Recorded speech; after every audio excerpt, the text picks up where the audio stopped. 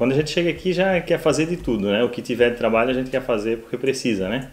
Então, primeiro dia já arrumei um serviço lá numa, acho que eu nem falei no primeiro vídeo, um serviço ali em Everett, numa lanchonete para fritar batata e coisa. Daí no final do dia o rapaz falou comigo, disse que gostou e queria ver se eu ia continuar.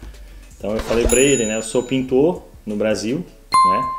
E a hora que isso era março, eu estava começando os trabalhos aqui, né? De verão. Aí eu disse para ele que quando aparecesse oportunidade na pintura, eu ia para pintura. Então no Brasil você não era cabeleireiro? Não, barbeiro, melhor não dizer, era barbeiro, não, era pintor. Aí ele pegou e disse pra mim a verdade, não, então eu já vou te dispensar porque amanhã já vai aparecer serviço de pintura pra ti.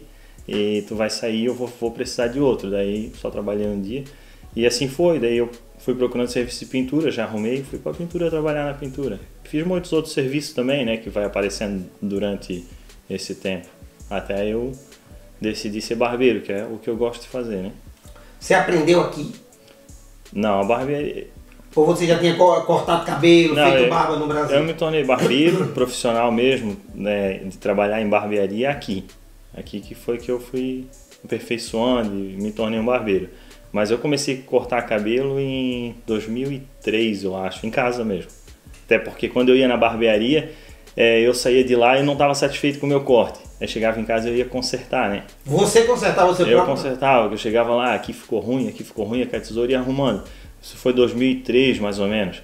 Aí eu peguei e comprei minha própria máquina e decidi eu mesmo cortar meu cabelo. E não ia mais em barbeiro. Eu pegava